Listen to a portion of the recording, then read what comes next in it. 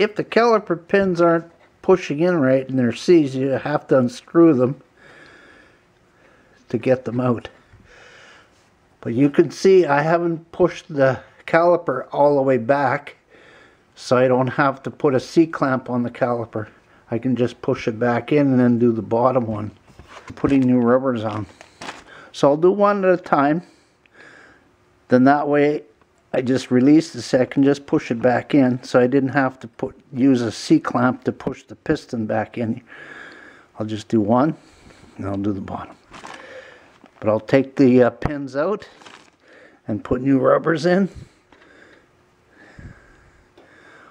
I'll clean this up, and then I'll put the special grease back in. So you got two sides of this rubber. It doesn't look the same, but it goes like that.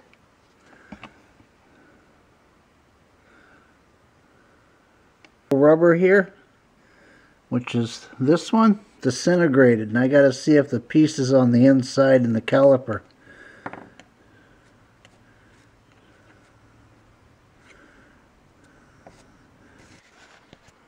These rubbers look okay, but they are cracked though.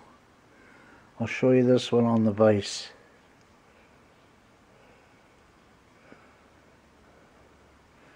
See, that's where the grease escapes and the water goes in. The first thing you know, the pins are rusted and then seized. And that could take a little while though, months. So, and when you buy them, you get a kit of 4 anyway, so change them all. Ribs is what holds the grease in there. I've got a tube of caliper grease. It also comes in a little package too, with new calipers.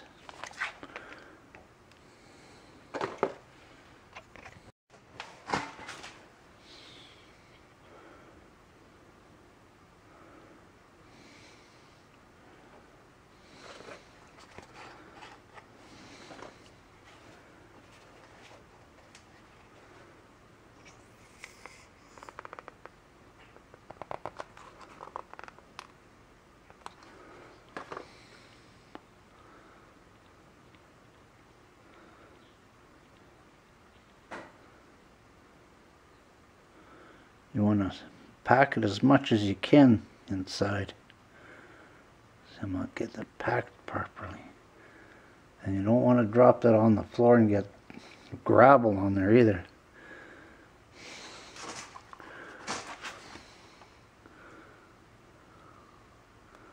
Then we can pack it that way. A little bit this way. There we can push the plunger through.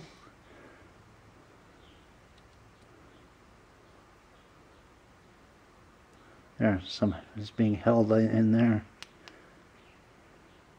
Then you got a little bit excess. If you have too much, it'll just squirt out of there anyway.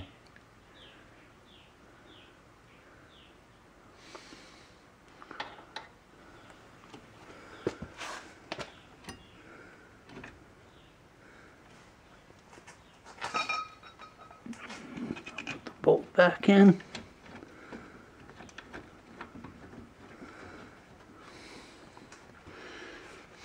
I'll just snug it up. Just snug it up though.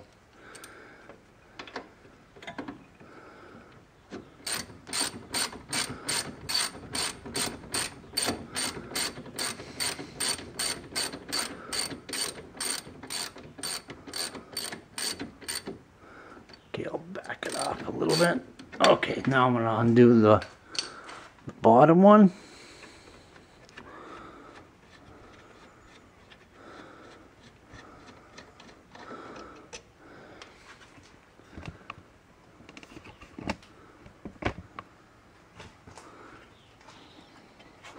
You can just swing that up right about there.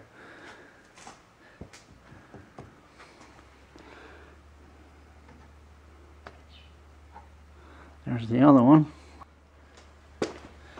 See, there's the bottom pin. It doesn't have a place for this rubber, only the top pin. uses this rubber up here. And then there's some that don't even have it on the top. But this kit had one. So I'll clean that up. If you have to, if it's really rusty, you have to wire wheel it. And then clean the hole.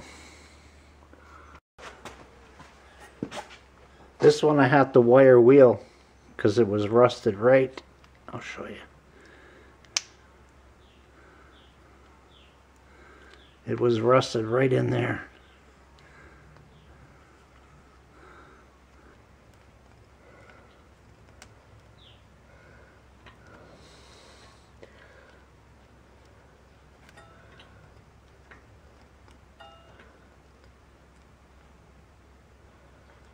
There. That's in place.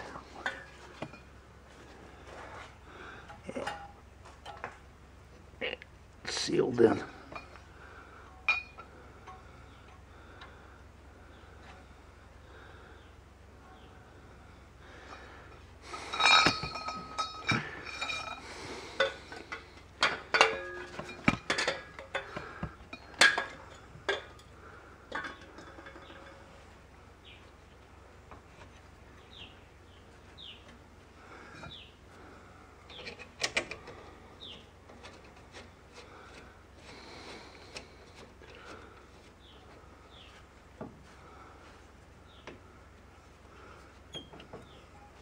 Now I'll tighten it up, and I'm done this side.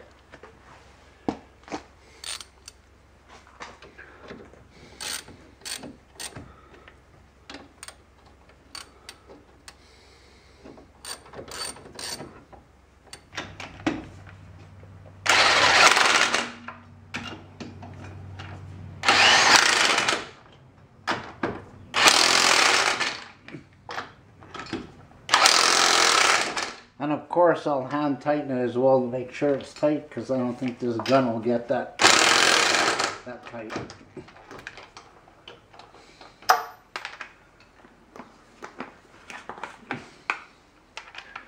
I don't think this impact will get that tight, so I'll have to hand tighten it.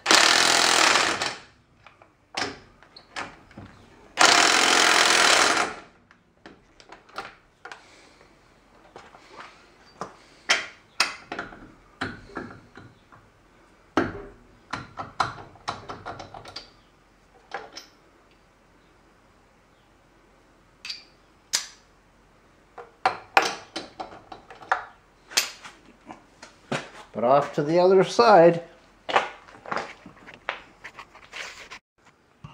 I'm just ready to do the driver's side. It's the same as the other side. I'll do the top first and then go to the bottom.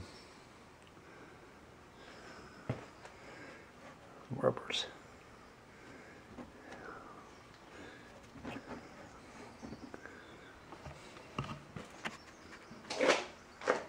And yeah, I didn't show the jack stand for safety. There it is there.